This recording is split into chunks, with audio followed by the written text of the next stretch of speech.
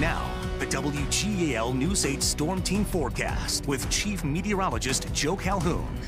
Well, we've had quite a snow drought. If you recall, we've been telling you this. 5.1 inches of snow is all we had the entire winter last year. We could have that by this time tomorrow. 31.2 is average. This is by all means a major storm. I just heard that the governor declared a proclamation of disaster across the Commonwealth and allows the turnpike and those kind of things to restrict the speed limits. Major storm coming our way, no doubt about that. It develops during the morning tomorrow and midday, and it ends by Thursday morning. Quick hitter, but it's going to really thump in the Susquehanna Valley. Mostly snow. There is going to be some sleet, we now believe, in southeastern counties.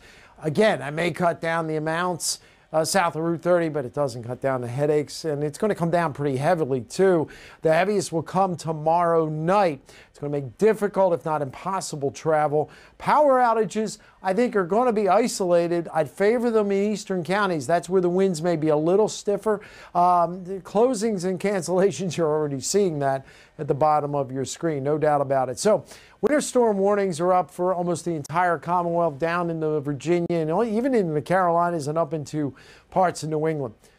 Got the first ingredient, certainly have the cold weather, temperatures in the 30s all across the board. We're generally in the low 30s, and we're going to slip a little more as we go through. Well, yep, the Lebanon Skycam, pretty quiet at this hour. Not bad out there up at the Cedar City, but overnight tonight, partly cloudy this evening. The clouds come in and we drop down into the 20s. That's before the snow gets here, so it's cold. Ahead of the storm, you want the cold. Now, the storm's going to be strong enough to create its own cold. We made tomorrow an alert day. The snow starts developing mid-morning in southwestern counties and then overspreads the area. Heaviest will come tomorrow night. Here's the first ingredient of the storm. That's the main part of the storm. There's a second storm back here. See the circulation around it.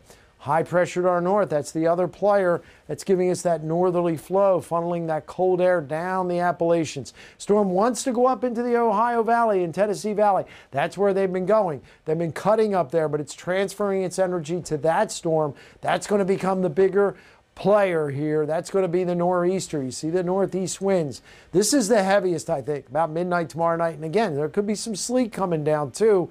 And then everything gets out of here as we head into Thursday and we start clearing out the skies later on in the day. But snowfall predictor again, everything has been kind of trending a little farther north and west. You can see where the heaviest bands go. And I'm looking at 15 or 14 to 20 up there.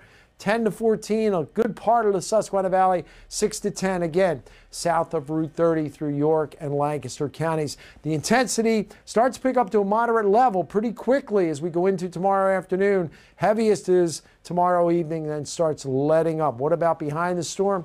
Yeah, it's seasonally chilly, nothing terribly cold. Clouds do increase on Saturday ahead of another system, but it looks like just some minor rain and snow showers coming in on Sunday, maybe again on Tuesday. But get ready for everybody to get near a foot of snow.